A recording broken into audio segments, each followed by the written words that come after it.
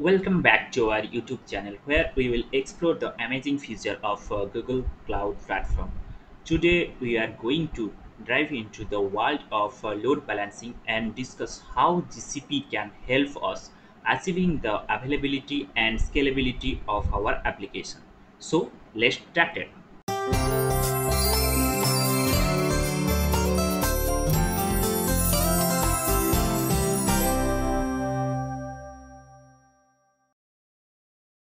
So I am in my GCP dashboard to create the target group. So go to the navigation menu and then go to the computer engine. Then you can see here one option, that is target group, instance group, sorry, instance group. Click on here.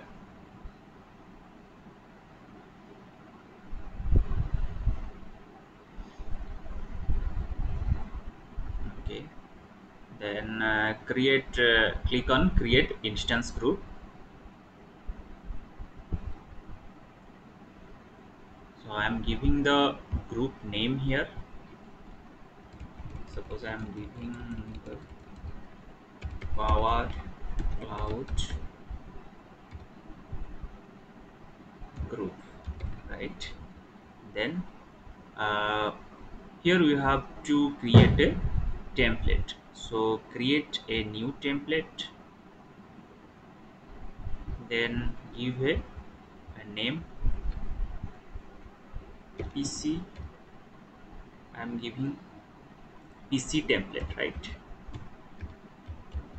Then I am selecting the series, this computer platform. I am selecting E2. Then go down. Here is the boot disk. Change the boot disk. I am selecting the operating system here, Ubuntu, right? I'm selecting Ubuntu.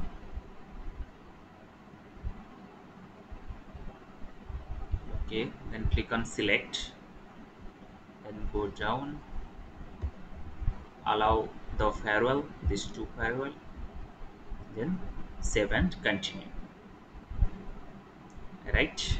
Then go to the region. Here we can select the single zone, or you can select the multi zones.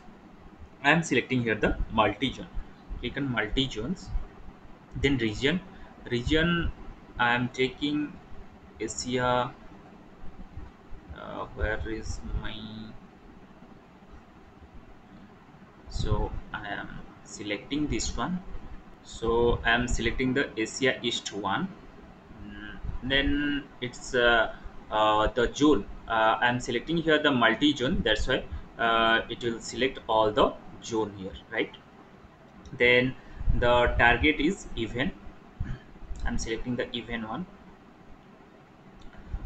Then the auto scaling, I am selecting the don't auto scale, right? I'm selecting this one. Then then go down. It's not required auto scaling. I'm not demonstrate to you the auto scaling. I'm just demonstrate to you the load balancer. So go down, MV instance life cycle, go down. Okay, now let's see the auto healing, right? For auto healing you have to create a health check. Now create a health check here.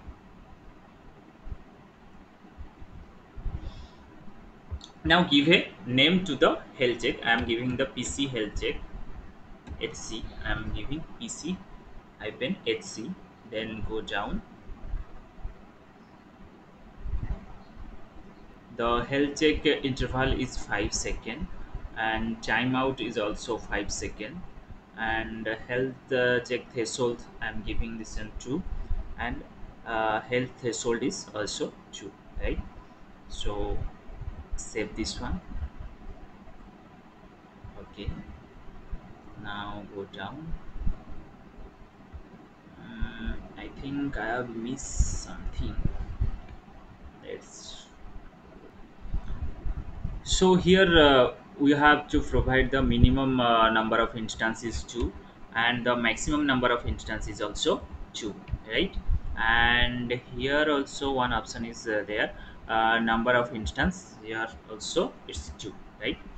Then go down, everything is fine, and let's create.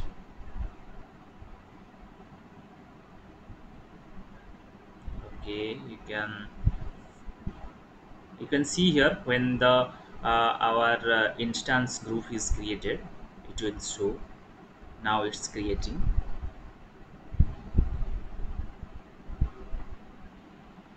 Okay, let's go to check the our VM instance, right? Click on VM instance. Now you can see the two VM instances. Now it's created, right? So let's check whether we are accessing this instance or not. Suppose I am connecting this SSH connection for the first instance.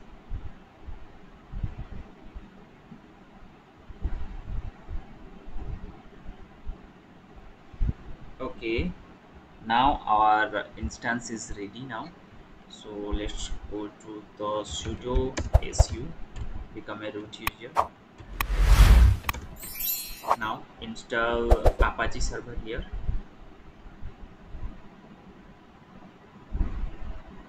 Apt -get install Apache 2 -y.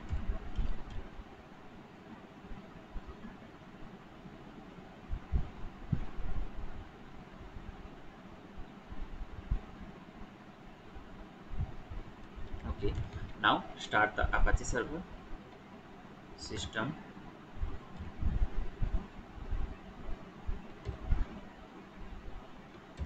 systemctl start Apache 2.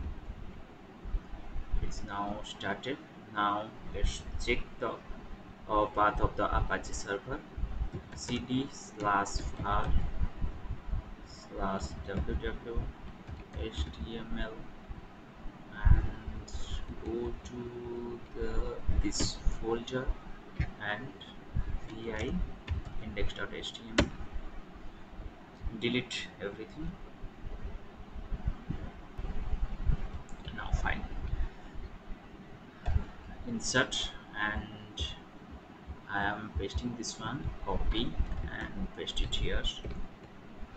This is the server one, right? I am saving this one. Okay, it's saved, and let's do the same in the second server, right? Close this one and go to for the second instance. Click on SSH, then the second instance will open. Now become a sudo user, sudo su root user, and then same thing you have to do, install the Apache. So apt-get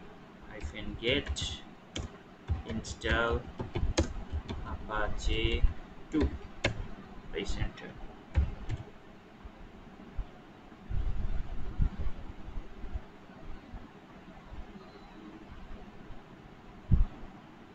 Now it's installed. Let's start.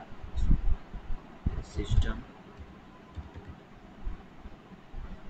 ctl start Apache 2, press enter. Now it's started. Let's change the content of the Apache. For that, vi/var www, then html index.html, press enter, delete everything. Okay, now copy this one and paste it here, and change the server 2 here, right? Change this one to server 2 and save it, wk. Okay, now close this one and check whether we will access this one or not by taking the external IP. So I am taking the external IP here and paste it in my browser, press enter. Okay, it's fine. GCP server 1, right? And for the second one I'm taking this one, paste it here, press enter. This is the server 2. Okay, so we will do the load balancing. To create the load balancing, for that go to this navigation button and go down. Here you can see one option like uh, network service, right? In the network service there is an option. In the network service there is a option load balancing. Click on here.